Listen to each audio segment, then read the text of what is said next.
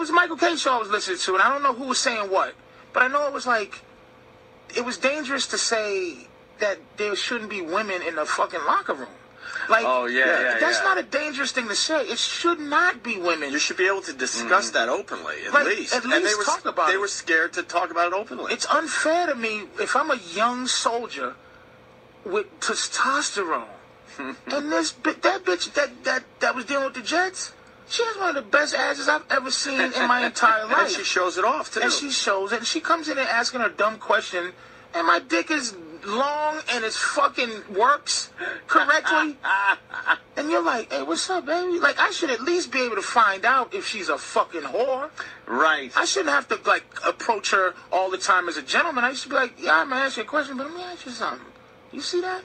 Yeah, you're in here. You see what I got? What you thinking? You thinking something? What, you got a man? Like, what's going on, baby?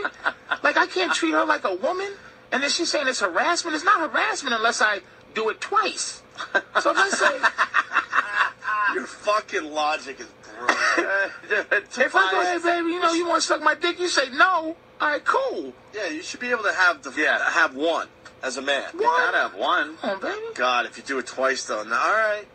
Yeah, after she said stop, I'm done. It's not harassment. That's something human The resource first one was a proposition. You see my balls? You want peace? No. That's it. Fair enough. I know what this is about. I'm going to move on and play a little fucking PlayStation 3. You ain't into me? I can see. You don't want to look like a whore, but I'm going to drop my number on the ground. You pick it up if you want to. But you can't discuss it. But come on, though. It got to be somebody who has enough clout to turn the tide on that shit. It's just that if they just say it, it'll just change. It's just going to get worse and worse. It's like saying women can't smoke anymore. It's gone. It's history. It's fucking part of... That's it. And now it's like men can't be men. You can't talk like that. You can't fucking... Like it's fair to say you can't come in and see... And then it's like, well... And this was the show I was listening to. It was like, well, if there's they're going to make special press rooms, right? And they go, well, if there's a press room, then the guys and the girls have to go in the press room. That means the guy reporters can't be in the room. Yeah. Well, whatever. But, yeah, they can. Because if the reporter's like talking to me and my dick is swinging next to him, we as men, we're not discussing anything sexual. No. So I said, yeah, when I hit the guy, man, I saw blood come out of his eyes. I was a little nervous.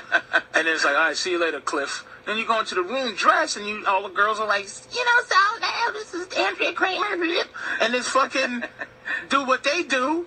Yeah, But don't forget, it's men.